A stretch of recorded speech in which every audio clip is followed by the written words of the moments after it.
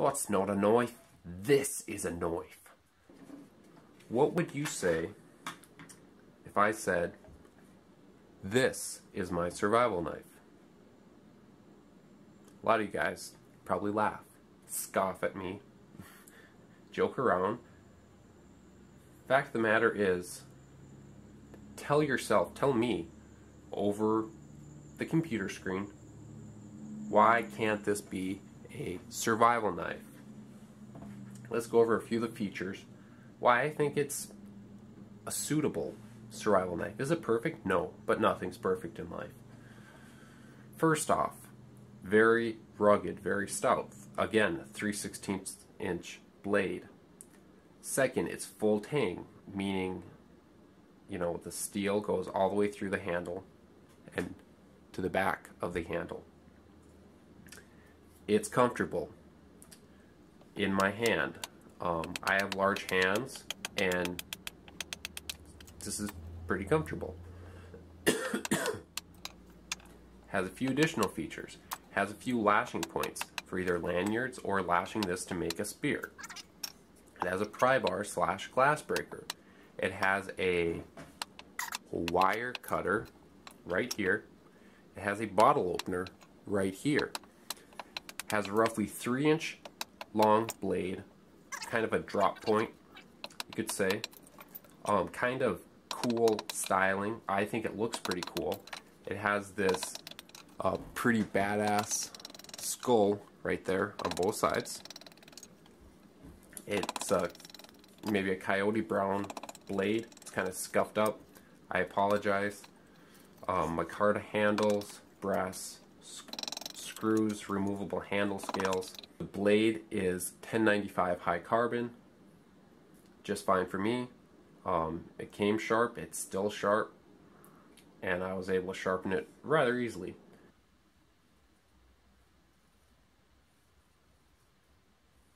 So I mean, for 1095, that is impressive. We were beating this around a little bit, shaving hair off my arm. Why did I do that? I have to shave my whole arm. Just kidding. I'll do that off camera. So I want to talk about the handle real quick. I have big hands. Probably a standard male hand is a large or extra large size glove. I wear a 2X.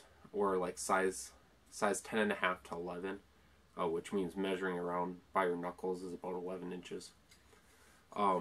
This thing, before I bought it, I was kind of afraid it'd be really small. I was wrong. This thing, it feels roomy for such a small knife, and I wouldn't have wanted in any longer of a handle. This is more of a delicate tool, so by having a really long handle, it just makes it feel bulky. Okay. I think for the blade length, the handle is perfect. Go over the reasons and the things I like about this knife. First off, it's multifunctionality. It's not just a cutting blade. It also has a bottle opener, which is more important to some than others. It has a quote-unquote wire breaker or wire cutter. It has a pry bar or glass breaker. We just kind of get some of these sharp edges off. This is again, this is like a dry popple. It bites in there. And the benefit of not having a large blade is with a large blade, your hand is farther out here, so you go like that. With this one, you just pretty much push straight.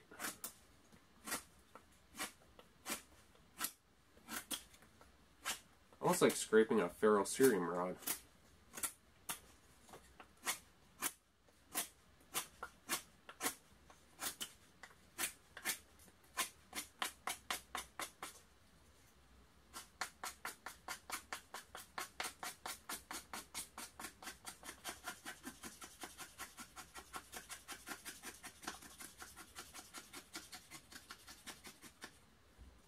Don't make fun of the way I carve. It works. No, just kidding.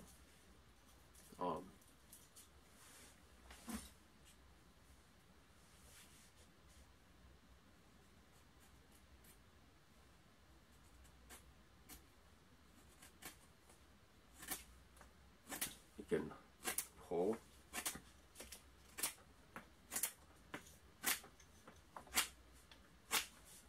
Again, brace this up against your knee too and just pull the wood back. New piece. You don't know when you'll be put into a survival situation. That's the fact of the matter. That's part of the reason why it's survival. If you knew about it, it wouldn't really be survival. It'd be an outdoor adventure. It'd be whatever, a camping trip, whatever the case may be. The reason why these, on paper, yes, they're survival knives, but will these knives be on you 24/7? Will these knives be on your side when the shit goes down? Will these knives be on you when you need your knife most? Chances are they won't be. So, that is where this review / discussion of the DPX Hest fixed blade knife comes into play. I wanted a suitable fixed blade knife that I could carry every day at work, at play, whatever I'm doing. A fixed blade knife that I could forget about, that could be on my person, and if and when the shit goes down, I'll have it with me. The DPX Hest. Hest stands for Hostile Environment Survival Tool. Hostile environment what? Survival tool. That's right. The designer and maker of this knife, Robert Pelton, I believe. I was reading a little bit about him, and he's I'd say very knowledgeable when it comes to survival situations, escape and evasion situations, combat situations. And yeah, most of us aren't in a combat or hostile environment day in and day out, thank God. But he has lived in those situations. And this is one of the knives he came up with. I'll ask you again, is this a suitable survival knife? If you ask me, it can function. It might not be the best, but then again, it doesn't matter if you have the best survival knife if you left it at home. This knife I carry on me 24/7, day in, day out. I also carry a small multi-tool in my pocket and also a folding knife, normally a Benchmade or Spyderco. The jimping, it's not that aggressive. It is a little bit, but I will be taking the coating off this blade, and that sharpens up the texturing up here a little bit.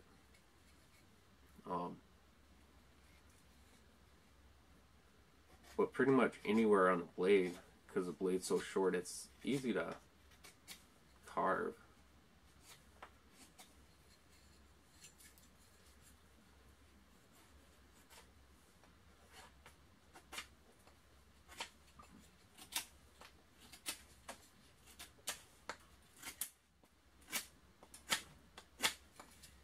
What are the uses of this knife? Well, we already talked about it. Survival knife, an EDC fixed blade knife, a companion knife. So if you were to go on a camping or hiking trip, canoeing, hunting, fishing, whatever the case may be, you may be carrying a larger knife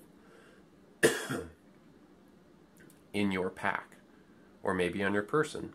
You may carry this on a neck lanyard or in your pocket, or also on your belt. In case you lose your main knife, this could be a backup knife. Secondary knife, maybe you carry a large, cumbersome fixed blade knife, and this is a smaller, more nimble tool for more delicate tasks. Let's talk about the size of this knife. Again, I have pretty large hands, and part of the reason I like this knife is you can hold it in so many positions and get so much control. You can put your fingertip way out here if you're processing animals. you can just pinch it right here if you're doing like, you know, really delicate, getting a splinter out, delicate tasks. You can hold it standard, you know, reverse grip, all different sorts of ways. When it comes to survival knives, what are you planning for that knife to do? For some people, they're like, it must process wood down and build shelters. Okay, mini knives can do both those tasks if you use some common sense. I want my knife to do a little bit more. So what do I want this knife to do? First off, I want it to be able to, I hate the term, baton or process wood down. In the upcoming video, I'm going to talk about batoning and processing wood. But I want it to be able to, I want it to be capable enough to handle some basic wood processing tasks. Next, I want it to be able to carve. Next, I want it to serve as a self-defense tool. Now, a lot of guys don't relate survival knife with self-defense tool, and I don't understand. I don't understand why they don't. A survival situation could be you get attacked by a wolf or a bear or some other feral animal. Maybe you get attacked on the street, it's after dark, somebody attempts to mug you. That could be your survival situation. Could this function as a self-defense tool? Yes. It normally only takes like one stab to at least make a bad guy back off and think, oh hey, this guy's kind of serious. The advantage of a small blade also is it's quicker. Another advantage is it's more discreet. You could pull this blade out, they might not know it. That could be either a disadvantage or advantage. You can hold it in multiple positions, like this, standard, like this, you know, all sorts of ways, like this, you know, slasher, stabber, piercer. Let's look at the sheath. I have to say, out of all the knives I own, this is one of the nicest sheaths, and I love when a knife company does that. One of the things I hate most about knives is an excellent knife and they supply it with a horrendous sheath. What am I talking about?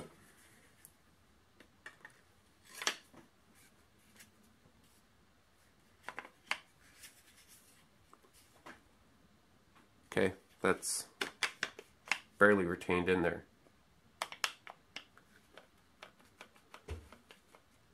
Okay. What am I talking about?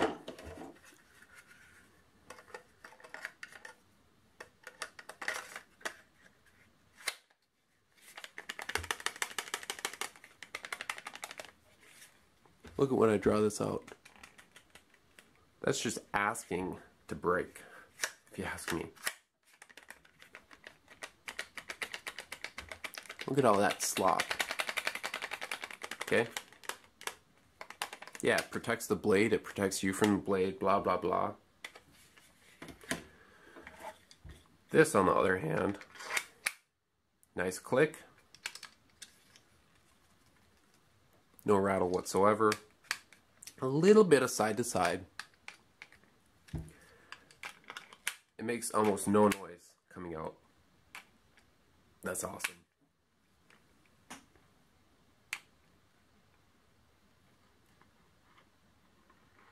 Listen when it clicks back in.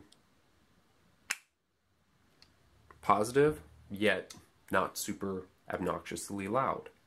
This sheath is awesome. I love it when I buy a knife and the blade is awesome, the blade is sharp, the handle is comfortable, It's large enough for my large hands, and the sheath is excellent. You don't find that much in today's world. That's all I have to say. This sheath is excellent in my opinion. But then again, I'm not a super picky person. It's not super fancy. But all I did is I strung 550 cord like this. This, pretty much your belt goes through this. In the future, I might put a tech lock or Molly clips or a Spyderco G clip on there. But for the time being, this is low profile. Sticks close to my doesn't stick out that much, I should say. These screws, I should mention, have to do with the retention of the blade. So if you loosen the screw up, you're going to have a little more rattle. If you tighten this screw up here, this one and this one, it'll be impossible to get the blade in and out. But it is space for tech locks. There's 1, 2, 3, 4, 5, 6, 7, 8, 9, 10. 10 lashing points, 10 lashing holes, whatever you want to call them. This could also function as a neck knife. Probably you're still waiting for the specifications. I have them written down here. The blade length is 3 and 1/8 inches. Overall is 7 and 5/8 inches. The handle is 3 3/4 inches. The weight of the knife is 4.4 ounces, and the sheath is Kydex. The steel is 1095. It has a coyote tan, coyote brown, whatever, coating, which I'm going to strip off. It has a pry bar, comfortable handles. These are removable, which I'll do in a second, and it has a bottle opener.